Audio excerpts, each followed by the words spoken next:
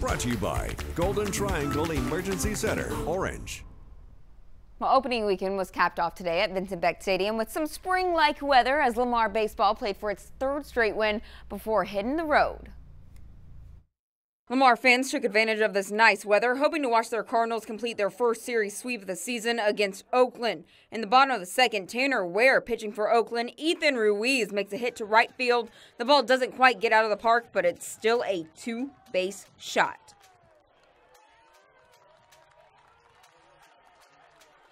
Still bottom of the second, Ruiz found his way to third. Ware's pitch goes wild, and Ruiz runs home to put the Cardinals ahead 2 runs.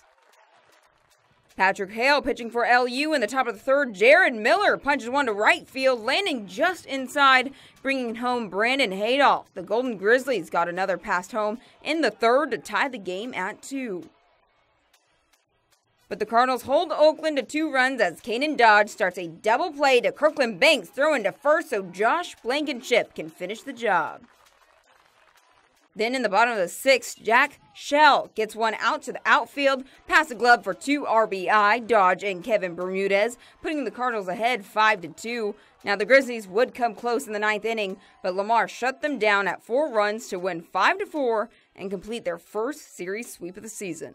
But there was a lot to like this weekend. I mean, I think we played unbelievable defense. We only made 1 error the entire weekend. That was actually a catcher's interference. So we made all the plays. We made some spectacular plays.